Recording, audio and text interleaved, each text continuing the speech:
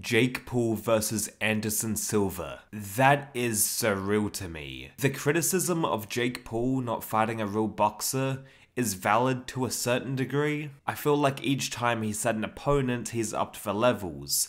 And for his sixth fight, he was going to fight Tommy Fury. He backed out. Hasim Rahman Jr. was his replacement. That fight fell through, and now Hasim is fighting Vitor Belfort, which is an interesting matchup on DAZN. And now Jake Paul is now trying to fight Anderson Silva for October. Anderson Silva, while he is primarily a MMA fighter, one of the best MMA fighters of all time, he's a striker first and foremost, and he has some of the best hands in mixed martial arts history. This guy made people look stupid back in the day. Forrest Griffin versus Anderson Silva, I mean, that was an incredible display of striking.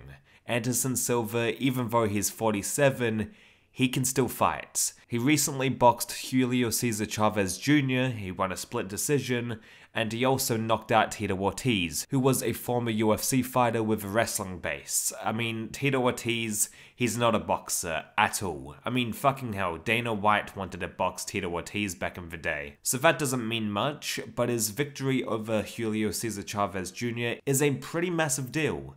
So, how does this fight play out between Jake Paul and Anderson Silva? I think Jake Paul gets the stoppage, but if it goes all the way to decision, Anderson Silva has it. I feel like Anderson Silva is probably a better boxer than Jake, but Jake Paul has that power in his right hand, and if he cracks Anderson with the right hand, at the right time, with the right placement, he could knock Anderson Silva out. I don't think that's an unrealistic scenario. If it goes to points, I feel like Anderson Silva will have enough rounds in the bank in order to get the victory. That's my small prediction out the way, but I want to credit Jake Paul for taking this fight. Yes, Anderson is not a traditional pro boxer, but he's had boxing fights. He has boxing experience dating all the way back into the 90s. And also, Anderson Silva is one of the most decorated MMA fighters in the game. So I respect Jake Paul for taking this fight.